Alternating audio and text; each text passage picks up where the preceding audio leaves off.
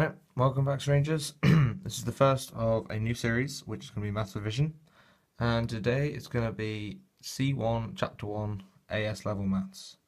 So yeah, let's jump right in.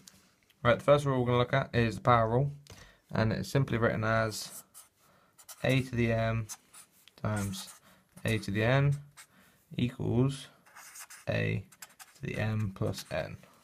So if we go a to the 6 times a to the 3, that would equal a to the 6 plus 3, which is equal to a to the 9. Easy as pie.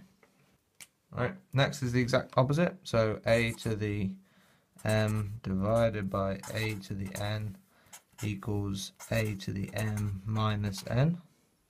So if we take the exact same example, a to the 6 divided by a to the 3 equals a to the 6 minus 3, and that equals a to the 3. Right, I think the red pen works, so we're going to keep using this one. The next rule we're going to look at is a to the minus m equals 1 over a to the m. Seems pretty straightforward. So a to the minus 3 equals 1 over a to the 3. Alright, next we have the a to the 1 over m, that equals root a m outside, so that could mean square root, cube root, whatever. So if we do a 1 over 3, that would give us root a to the 3. So that's the same as saying cube root of a. Next rule is a, similar to the last one, but it's a to the n over m. And that is the same as saying root a to the m, like this one up here, but then you've got to stick this to the power of n. So let's just do an example of this. So if we go 8 to the 2 over 3, that is root 8 cube root of 8 squared. And now if we, so 8 squared equals 64, not 16, and then the cube root, which is what we've been left with, of 64 equals 4. Next we have brackets, so brackets are now involved. So if we have a to the m, but then n on the outside of the brackets, this means now you're multiplying the powers. So this would be a, this equals a to the m times n, which is the same as saying amn. So if we stick numbers in once again, this is a to the 3 times 4, like that. So that would be a 3 times 4, and that is a to the 12. And then finally, the most simple power rule you'll ever know is a to the 0, bearing in mind a is anything, equals 1. That is officially my favourite rule in the whole of maths. Alright, this is moving on to carrying on with the bracket theme now. If we had, say, 4x plus 2, let's say, that is the same as saying 4x plus 8, because you're timesing the 4 by everything inside the bracket and then leaving it on the outside there. However, if we take another statement, say, I don't know, 16x minus 8, what you can do is you can take something out of that.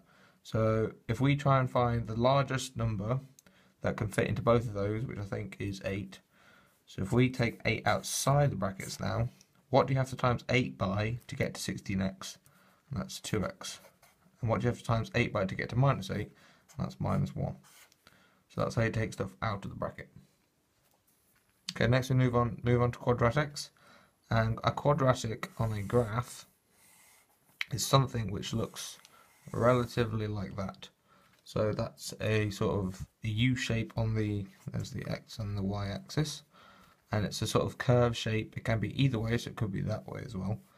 And that's a quadratic, and they always come in the form ax squared plus bx plus c. That is always the form of this type of line. And depending on what a, b, and c are, is how you work out the shape of that curve, where a cannot equal 0. These can be factorised easily, as was shown in the last bit, where you take something out. So if we take this, for example, x squared plus 2x plus 1, we can see that if we put it into double brackets now, like this, basically you times everything in this bracket by everything in this bracket. And so far we've got an x squared. So now, using these, we need to try and get 2x plus 1. Now we know that 1 can only come from one thing, and that's if you times 1 times 1. And if we look carefully, you'll see that 1x, and then you get another 1x. So this would be the same as saying x squared, because you're timesing that by that, plus x, because you've got 1x there, plus x, because you times the 1 by the x, and then plus 1, because you times 1 by 1. And that is the same as that, because you've just got 2 x's. So within these equations, basically what you're doing when you're trying to solve them is you're trying to find something which times together to make this number, but then has a difference of this number here. So if we do one more example, so here we have x squared plus 4x plus 3. So we're looking for numbers which times together to make 3, but add together to make 4. And luckily with this one, put it into a double bracket, there is only one combination which times this together to make 3, and that is plus 3 and plus 1. And they also happen to add up to make 4, which is how you'd solve that. Carrying on from this, there are a few types of this kind of equation that you normally will be left with this format here, ax squared plus bx plus c. But if you ever ended up with this sort of format, where it's x squared minus y squared, this can be what's called the difference of two squares.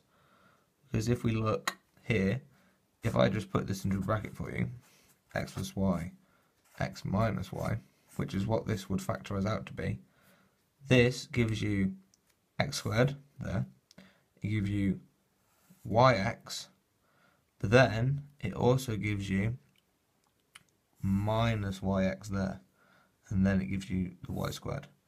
So you get x squared plus xy minus xy minus y squared, because you've got that minus there.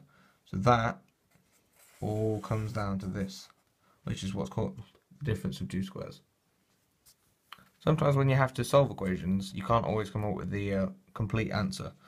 So for example, like this, if we're trying to find x here, what we do is we plus 3 to both sides, so it'd be x squared equals 10, and then to get rid of that root, we'd have to, to get rid of that square, we'd have to root both sides, so it'd be x equals root 10. Now, we could put this into a calculator and work out a number, but our calculator only goes to a certain amount of decimal places, and if a question ever asks you for an exact answer, this is how you get that exact answer.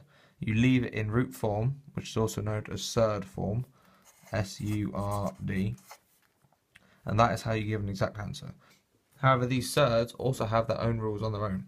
So if we take, for example, root 10, this can also be written as root 5 times 2, like that.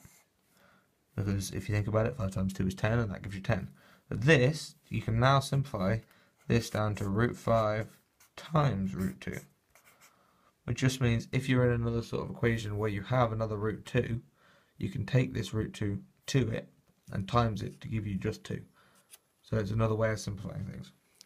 The other way of doing it would have been if we went root 10, that is the exact same as saying root 50 divided by 5, like that, because obviously 50 divided by 5 is 10. But you can also write that as root 50 over root 5. And then once again, if you had another root 5, you could times this out and take it over to it. Carrying on with surds, if we take a look at the fractional surds, so say we had 1 over a, root a, this in maths is something that you don't want to be left with, because having a surd as denominator is not anything nice to deal with in maths. So what we do is we rationalise it, which means we make it into a simpler term, which is more easy to deal with. So the way of dealing with this one would be simply by timesing the whole thing by root a. So you multiply the top by root a, which gives you root a, and then you multiply the bottom by root a, and a root times a root equals just a, so that leaves you just a. And although it doesn't look very nice, because the denominator is now a whole number, that is a lot easier to deal with. However, in some instances, you might be left with something which looks a little bit like this. And the way to deal with this problem is always to times by the exact same that's on the bottom, but you switch the sign. So if it's a plus, you put a minus, and if it's a minus, like this, you times it by a plus. And this means that when you simplify this out, so you get a minus root b for the top, because obviously that times that is that. But then on the bottom, you get a times a squared, a times root b, so plus a root b, and then we times this bit by these two, so minus root b a, and then here we've got root b and root b, so that would be minus b. But then if we simplify this all out again, we're left with a minus root b for the top once again, but now we're left with a squared, and if we look here, a root b and b a, they're the same thing, and we're plussing and minusing one, so that just cancels out, and we're just left with that. And then the same would happen if we did the plus root. So that's how you cancel out and rationalise one of these three fractions here. So if you're ever left with one of those, always rationalise it using these three things. Alright, I think that has covered most of the basics for Chapter 1 of C1 AS Maths. I hope you enjoyed it, I hope it was helpful, and I will be trying to put out the next video of Chapter 2 very soon, as I have exams and I'm going to try and get through the whole of AS and A2 Maths before those, which seems unlikely, but you know, I can work hard. So thank you for watching, and be sure to check out my next video.